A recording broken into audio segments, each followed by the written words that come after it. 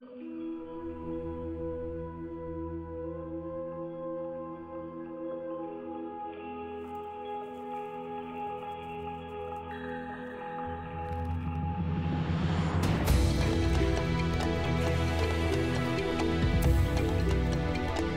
cheetah is the sports car of the savannah. It excels at one discipline alone. It can hunt down prey faster than any animal on Earth. But pure speed comes at a price. It's not always enough for the slightly built cheetah to hunt effectively and protect its kills from scavengers. For one mother raising 3 cubs, the stakes are especially high. Extra mouths to feed only hinder her as she struggles to retain her spot among the savannah's other predators. How does she compare in terms of hunting ability? And what strategies can she employ to overcome her obvious deficiencies?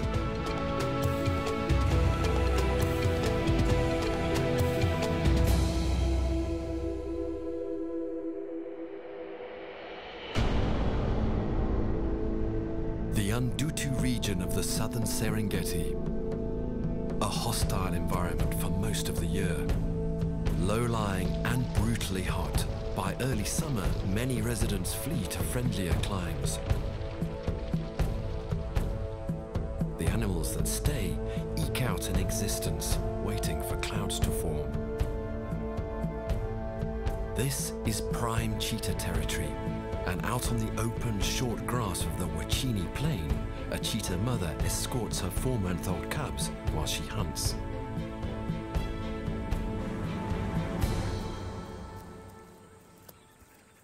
Slight of build and lacking razor claws and strength in numbers, she holds a precarious place amongst the savannah's other predators. But she does have one vital asset, her speed. But it doesn't do much good with her tag-along family in tow. Right now, she's lean. Her cubs haven't eaten for 3 days. She scans the plains for her next meal. But these cheetahs aren't the only ones suffering. Times are tough here. In Lake Massac, now a giant mud puddle, hippos make the most of the water that's left.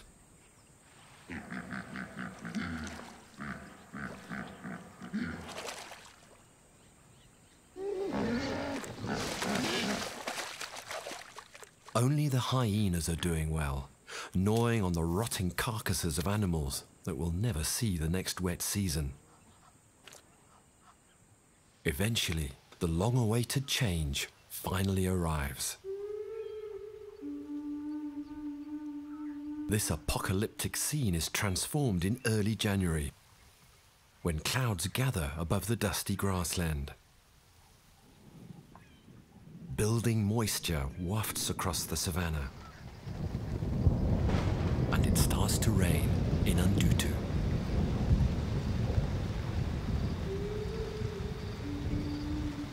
Way to the north, herds of wildebeest smell it.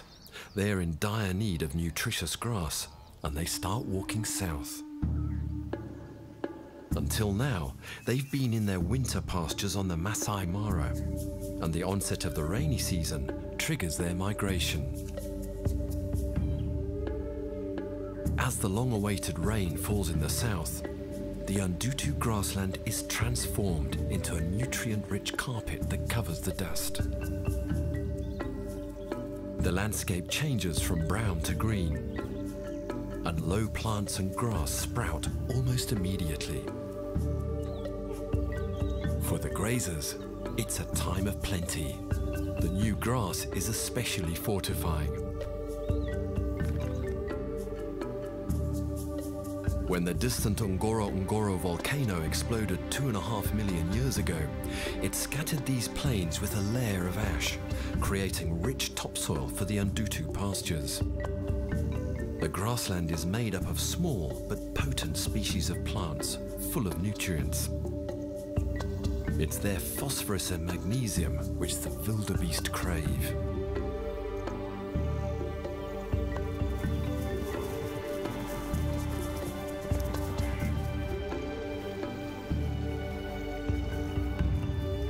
Over 1 million of them follow the smell of the rain.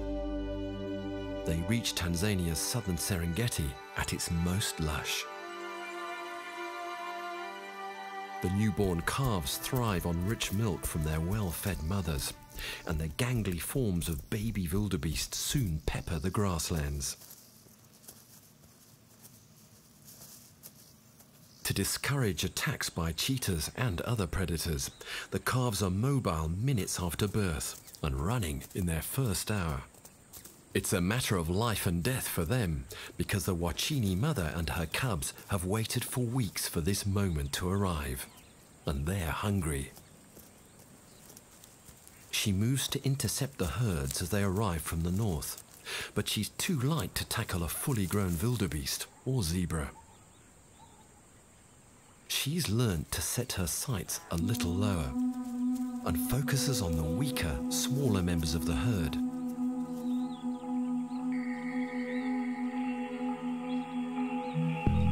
Vulnerable cubs have learnt to hang back where they're safer, giving their mother a chance to sneak closer.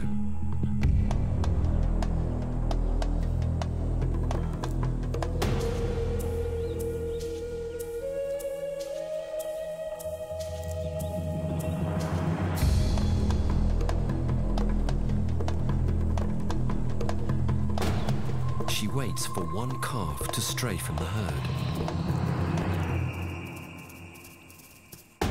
The power-to-weight ratio of the cheetah is extreme.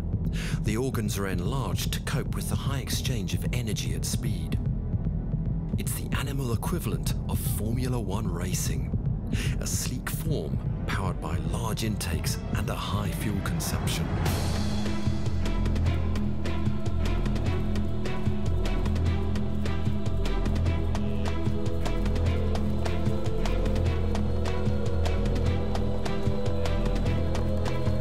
Speed isn't everything. An instinctive blocking maneuver by an adult cost her the first target.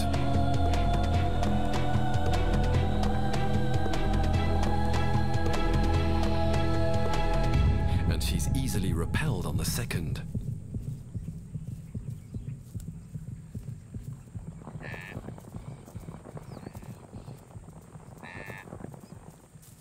But the Wachini mother will get another chance. Immediately, she moves back to where she hid her hungry cubs, knowing that every time she leaves them, they are vulnerable to predators. So far, these 3 cubs have been lucky. Cheetah mothers generally have a difficult time raising young. Unlike lions and hyenas, cheetah males move away after mating, leaving the mother to raise her cubs alone.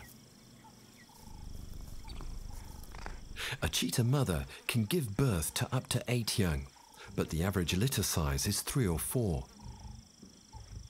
Of these smaller litters, only 1 cub stands a good chance of surviving and making it to adulthood. Cubs can't open their eyes for the first 2 weeks, and they're dependent on their mother for everything. They stay hidden for up to 6 weeks, and they continue to suckle for 2 months. Only then are they ready to share in their mother's kills. By that time, the cubs wear a pale mantle, perhaps to disguise them as honey badgers, a fierce and aggressive plains forager that wise predators tend to avoid.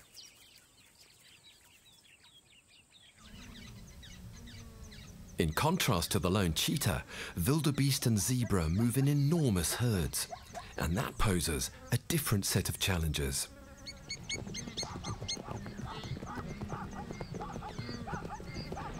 As they arrive in the wet south, the thirsty herds need to drink, and they refuel at the marshes of Ndutu.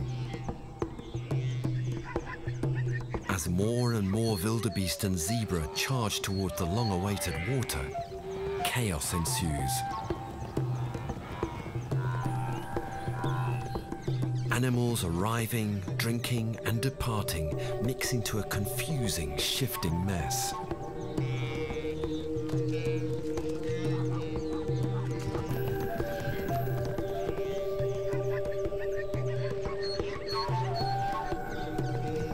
The discipline of the migration, formed over so many miles, quickly falls apart. Babies have a hard time sticking next to their parents. They get disoriented quickly. Within seconds, a calf loses its mother. Tall grass doesn't help, obscuring its vision. And in the commotion, all mothers look the same.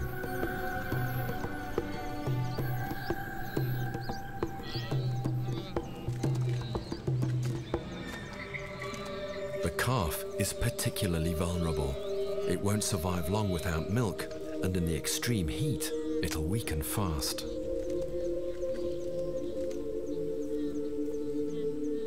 It approaches a passing adult hopefully, but gets rejected firmly.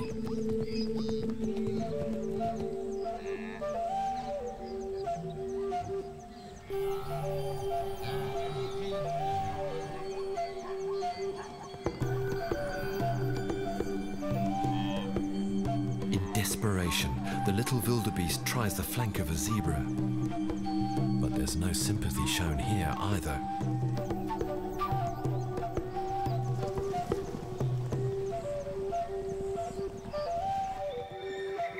But its problems are just beginning.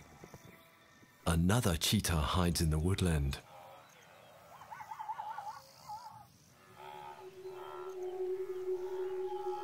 The wildebeest eventually leave the Undutu marsh, with the calf still separated from its mother.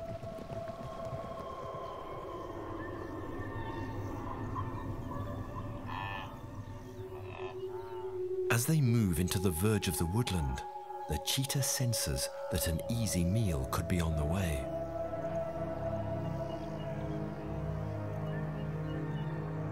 She's worked these woods before, and she's totally focused. She's passed up the Grant's gazelle, and pulling down a big zebra is out of the question. The cat waits.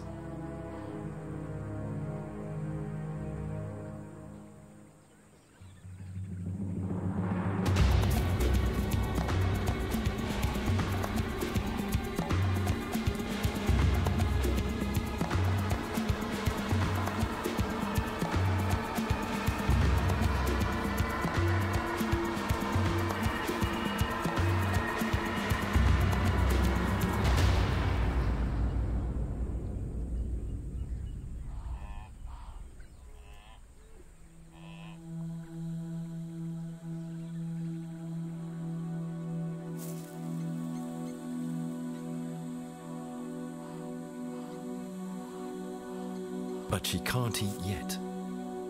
She needs to suffocate it as quietly as possible so other predators don't steal her catch.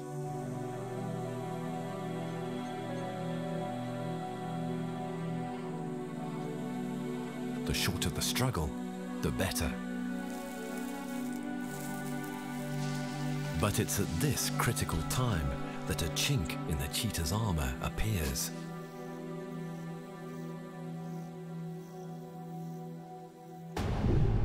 After running at 50 miles per hour for 300 yards, her heart races at 250 beats per minute. Practically gasping for air, she sucks in more than 2 breaths per second.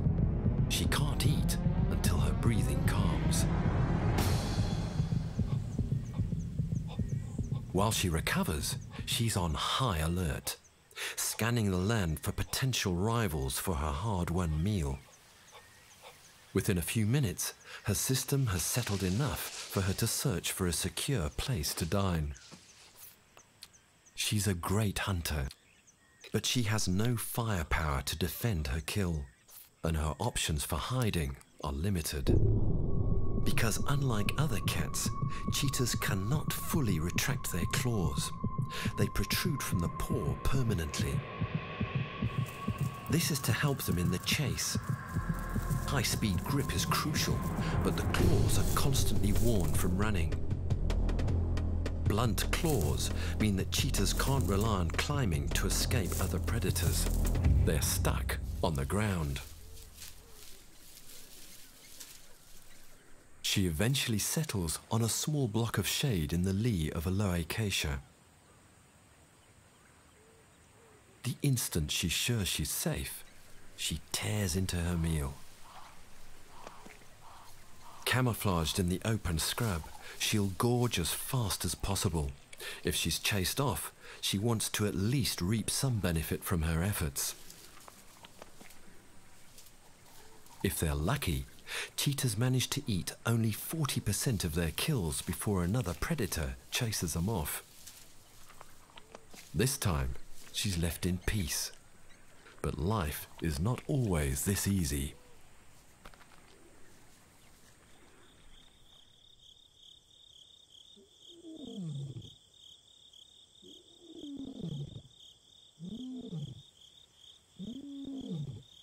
In the depression beside the Wachini Plain, distant roaring signals the start of a new day.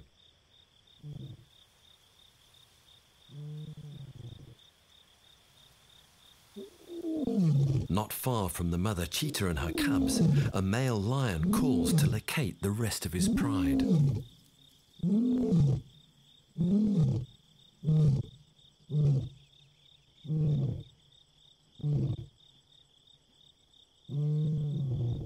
His sensitive ears listen closely for his family's response from the other side of the lake.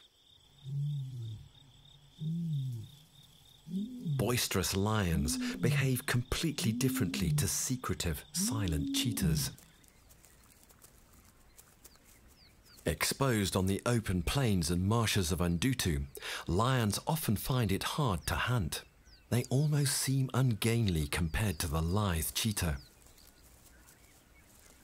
More heavily built and not nearly as quick, they rely on a longer stalk and usually hunt in early morning or at night. The distant zebras grow edgy as this lioness unwisely tries to close in under the midday sun, a time better suited to the faster cheetah.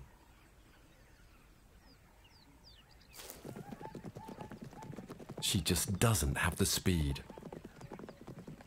As the zebra flee, the lioness wearily begins her long, hot walk back to the shade of the tree line. But all is not lost for her. In a collective force like a pride, individual lions can risk the occasional long shot. Another, more productive member will always pick up the slack and eventually make a kill. A cheetah, hunting alone, can't afford that luxury. Cheetahs have the gift of precision. Lions have the gift of versatility, making the best of a variety of situations. They form an especially lethal gang, able to take down large prey. If the cheetah is the sprinter of the Serengeti, the lion is the wrestler.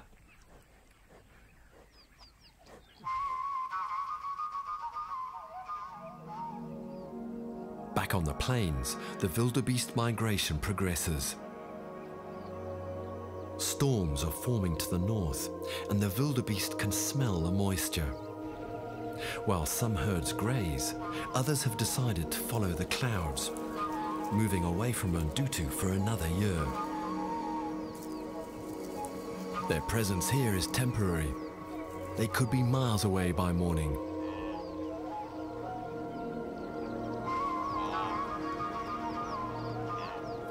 The Wachini mother and her 3 cubs have no time to waste as their prey begins to slip beyond their reach.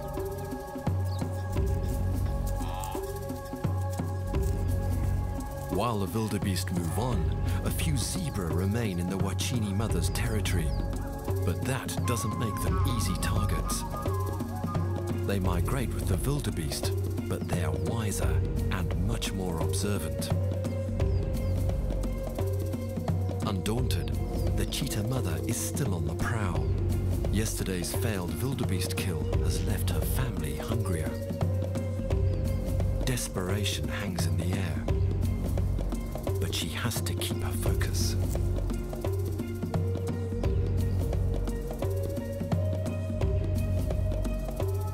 The mother commits to a target and begins to stalk.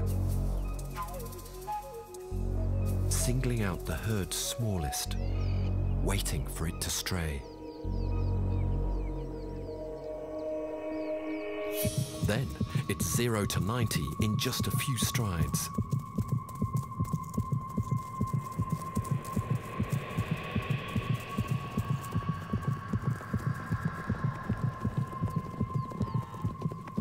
Perhaps intimidated by the mass of fleeing zebra, she gives up again. Another chance wasted.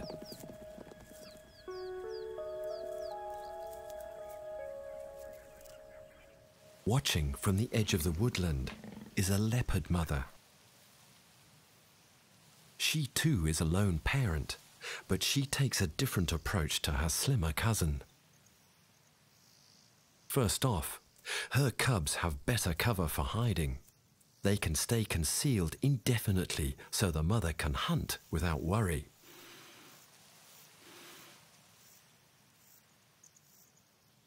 This leopard has killed a wildebeest calf. She stashes her victim high in a tree, out of hyenas and lions' reach.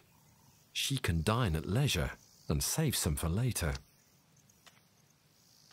She has so much time to eat that she can remove the hair from the carcass before she starts, an indulgence a cheetah wouldn't dream of. She'll spend the day eating and snoozing, hidden high in the branches, safe in the knowledge that her cubs will take care of their own concealment.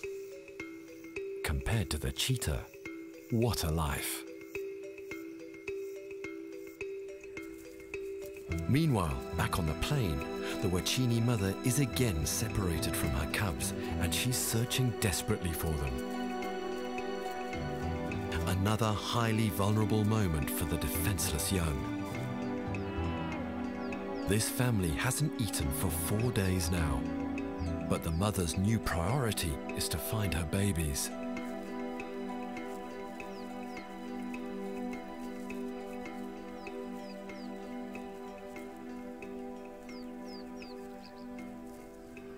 As she searches, another opportunity suddenly presents itself.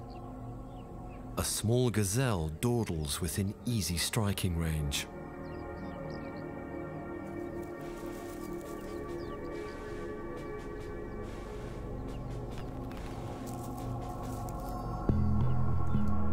The cubs are absent. Everything is now in her favor.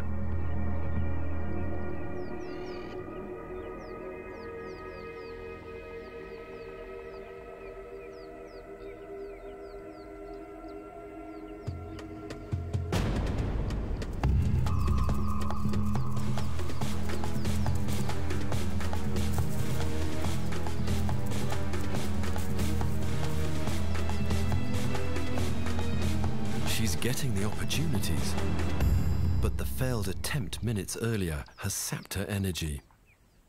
She's out of steam. She's had many chances, but even by cheetah standards, she's not doing well. And she's even further from her cubs, a recurring problem for this working mother. But things only get worse. The zebra's tolerance of the mother is wearing thin. They take matters into their own hands, chasing her off, putting even more distance between her and her cubs, and leaving them dangerously exposed on the open plain. The panic-stricken cubs don't dive for cover, but call desperately.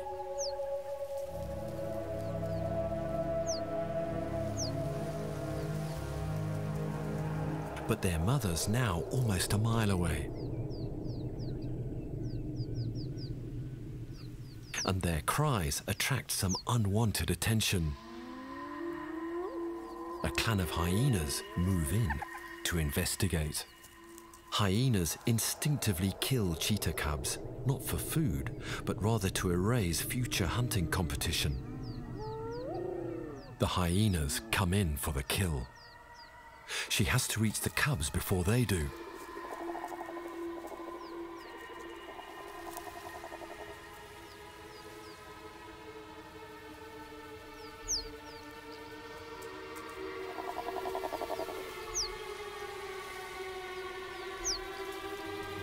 on this occasion. The cubs' calling works. Mother comes to their rescue.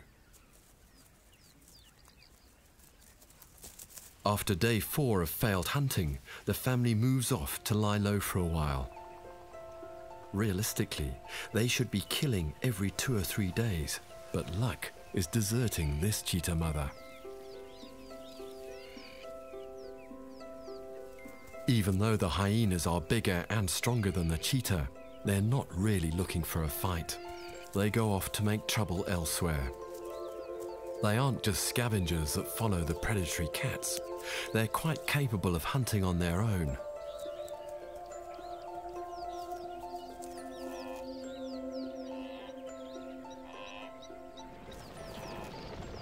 The departing wildebeest provide an opportunity.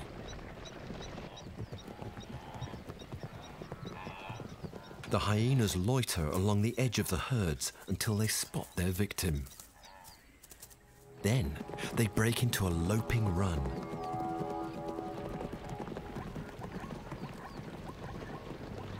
Hyenas, unlike the cheetah, are built for endurance. They take turns in running their prey to exhaustion.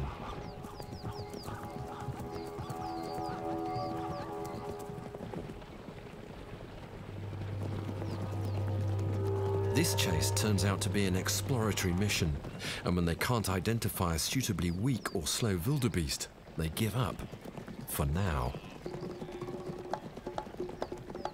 For the wildebeest, this is another small victory, and their blind terror appears to turn into an adrenaline-fueled display of relief and joy.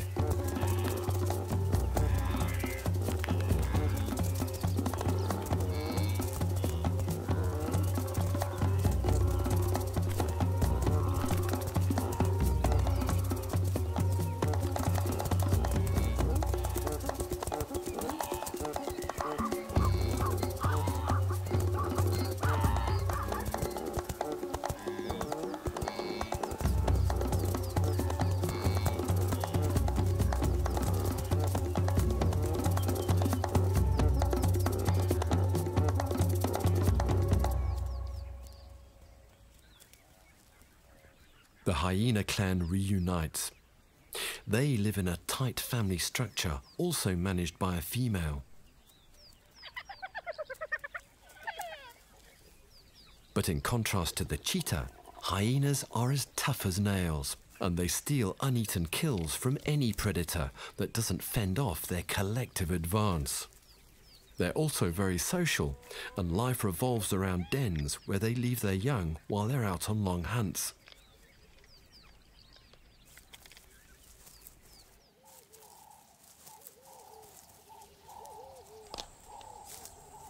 While a cheetah typically eats less than half of its kill, hyenas are the opposite. They can consume 80% of a carcass. Muscular jaws crunch through heavy joints.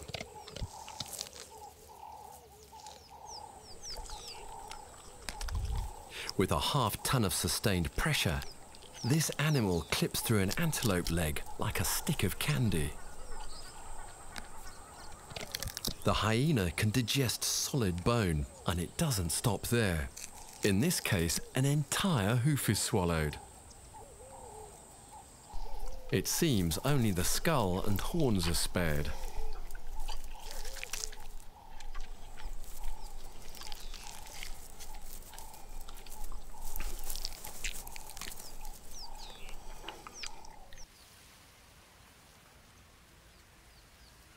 All plains animals have their own systems for survival. Adaptations that enable them to function and proliferate between each other's skill areas. Even the cheetah's unforgiving system works under the right circumstances. But other animals are always waiting to step in and complete the job at hand. If left to eat undisturbed, cheetahs gorge themselves almost to the point of immobility. This female, who worked so hard for her kill, can now barely move and simply cannot finish her meal. But things never go to waste in the Serengeti. A different group of carnivores is waiting in the wings. The sky is peppered with other specialists.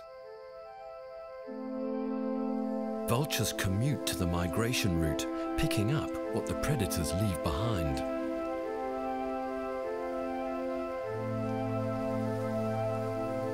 They nest high in the gorges of the Rift Valley and can cover up to 150 kilometers in round trips. Every morning, they leave for the long flight out to the Ndutu area.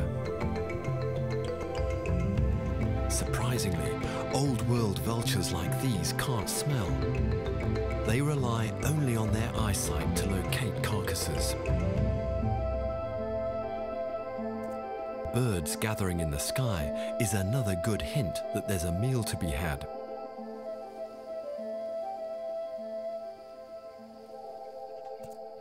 And one by one, they drop in on the carcass of a recently killed zebra. Each species is a separate cog in the Serengeti machine. But unlike the cheetah, the roles of each are supported by the other species.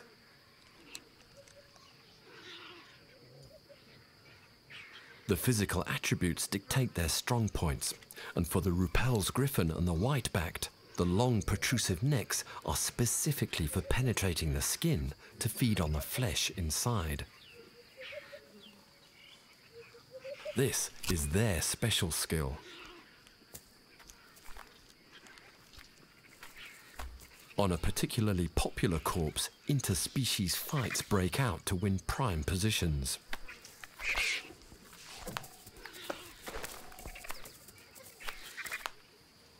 And sometimes, big lappet-faced vultures drop from the sky. They are the thugs of the vulture world. Bigger, more demanding, throwing their weight around to dominate the other species.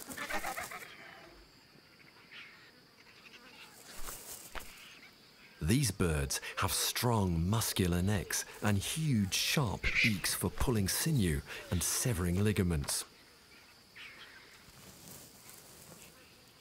They're built for efficiency, not looks, and they help all the vultures by breaking the carcass into smaller bits. No single species of vulture can be efficient on its own. They need the support and expertise of the others. Unlike the cheetah, they cannot work alone.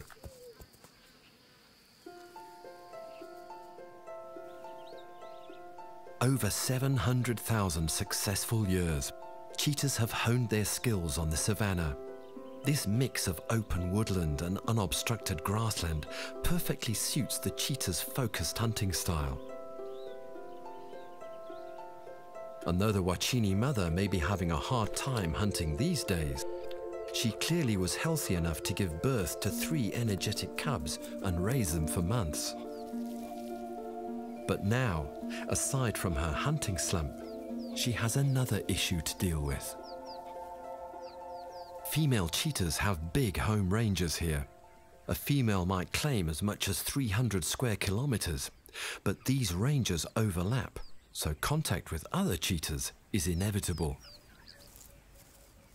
A floater arrives on the Wachini plain, a wandering mother with older cubs, and she's on foreign ground. The Wachini mother spots her, and they stare each other down from a distance. It's a stalemate. The intruder tires of the standoff and lies down in the grass. Surprisingly, the Wachini mother retreats. She's been through a challenging time and shies away from conflict.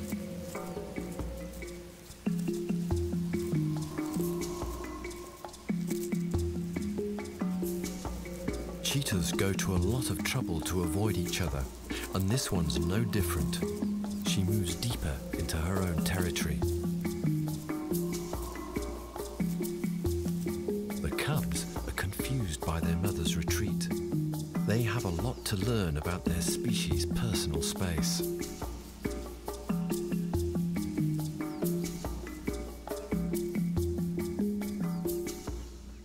Having unwittingly repelled the Wachini mother, the intruder's family relaxes in the shade. Her cubs, the cheetah equivalent of teenagers, still have a cub-like curiosity. They're stalking a new sort of prey. The filming vehicle. The young, either naive or lion-hearted, get busy exploring. The truck becomes an object of fascination.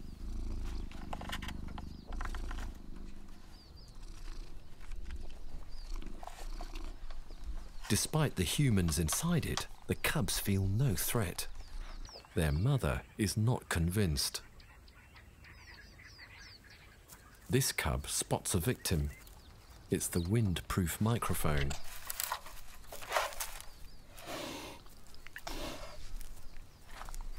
The thrill of a first kill drives them now, and the prey is hauled off.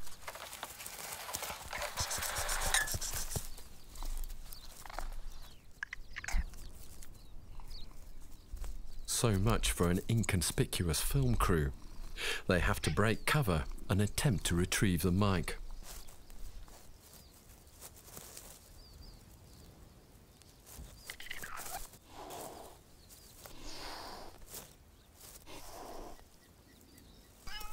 Natural history filmmakers never want to be part of the story.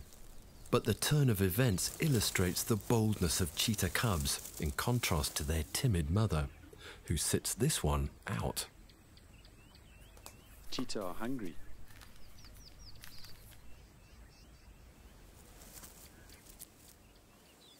Whilst being timid is no sin, it can work against the cheetah.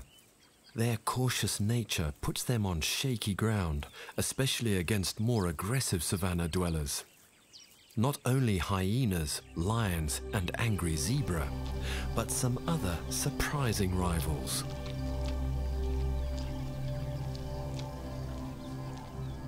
An unassuming warthog, generally a menu item, can turn ugly and pose a serious threat to this young cheetah. Faster than it looks and built like a toothed battering ram, this is one beast the cheetah needs to be careful with. This warthog is after undisturbed foraging rights for her family and won't let the cheetah stand in her way.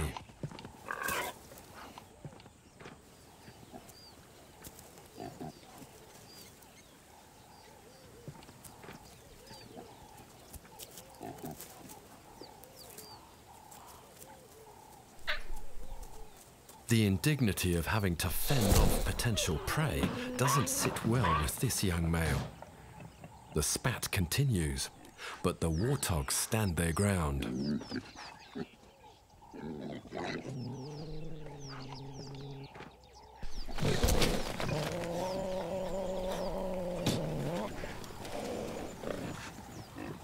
They're just too intimidating, eventually chasing the cat deeper into the woods. In this instance, the tables are turned. The cheetah's timid nature and light, fast frame clearly has its downfalls.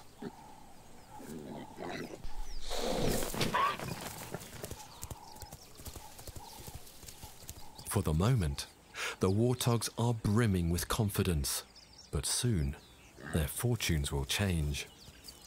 The timid behavior of cheetahs hunting alone is just one side of their story. When cheetahs team up, things are very different. On the small plain near the warthog's territory, 6 cheetah males have joined forces. Coalitions form when sub-adults band together after their mothers leave, often their brothers. Males in coalitions are on average 10 kilograms heavier than lone males, thanks to their ability to hunt more effectively. As a group, they can defend territories better and repel lions and hyenas that may try to steal a hard-won kill. For males in these partnerships, the plains are ripe with hunting opportunities.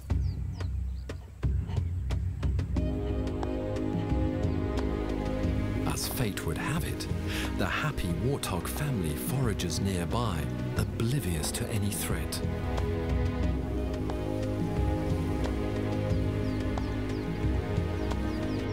"12 eyes lock onto them immediately.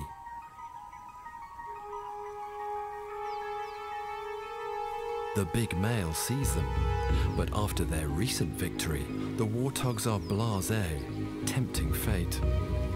But this is a whole new ball game. The warthogs have dinner on their minds, but so do the cheetahs.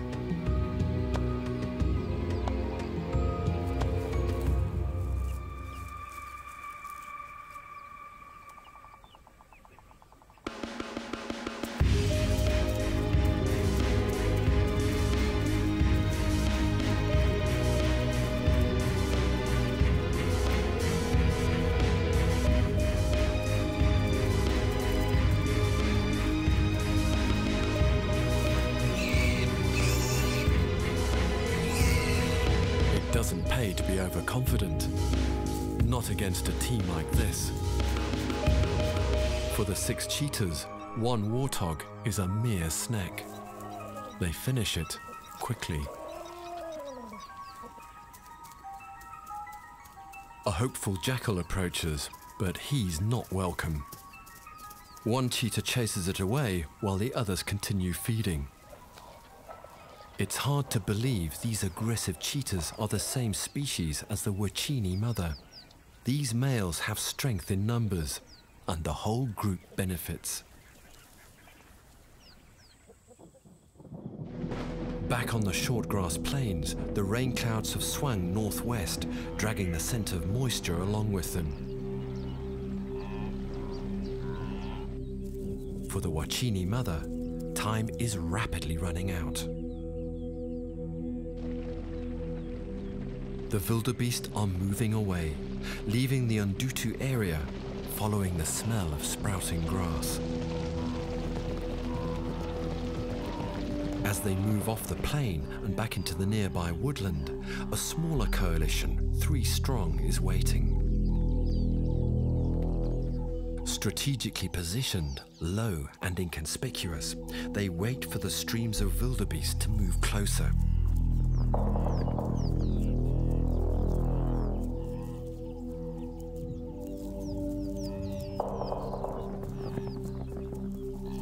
Some wildebeest smell the predators, and they're edgy. But soon enough, the wind dies, and the cheetah's scent doesn't drift. The stakes are higher here. The prey is bigger.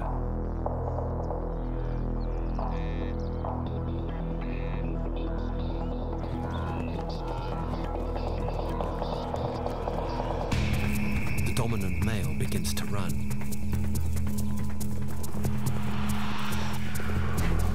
He locks onto a target and singles it out.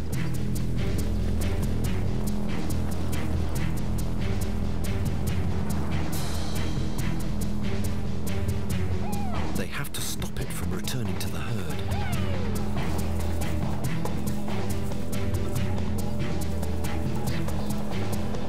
But in a display of extraordinary bravery, this wildebeest turns to fight.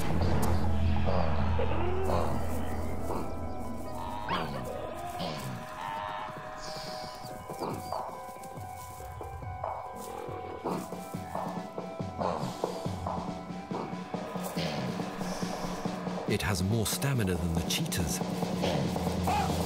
and it makes it back to the safety of the waiting herd.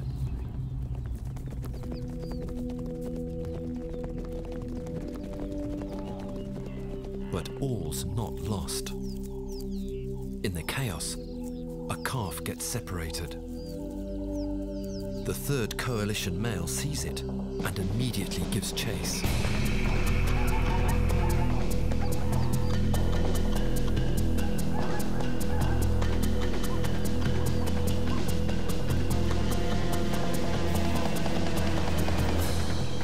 The nearby zebra look on, transfixed by the unfolding drama. The wayward calf has no chance against the coalition as the law of the savannah plays out.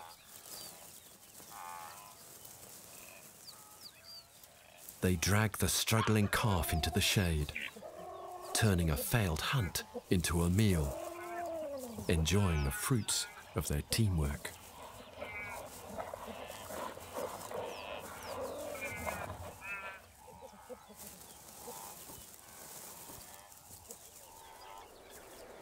As they tear into the carcass, the remaining wildebeest continue north towards greener pastures.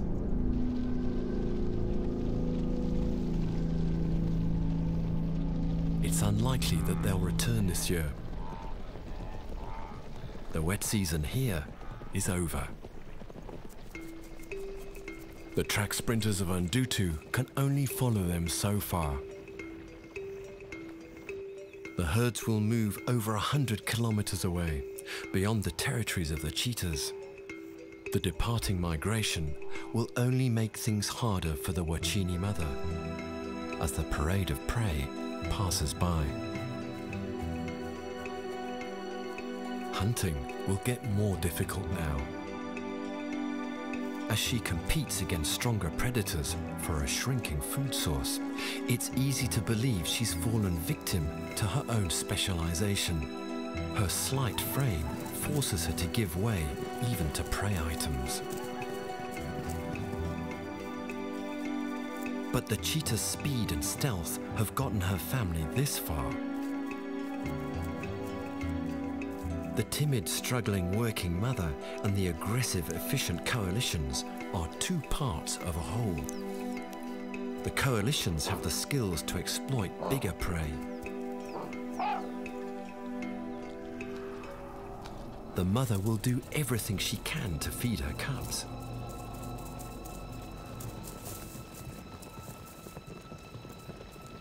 Only by looking at them together can we really get a picture of the state of their species. Not just fast on their feet, but built to survive. The mother cheetah will come out of her slump and once again make the most of what the savannah offers.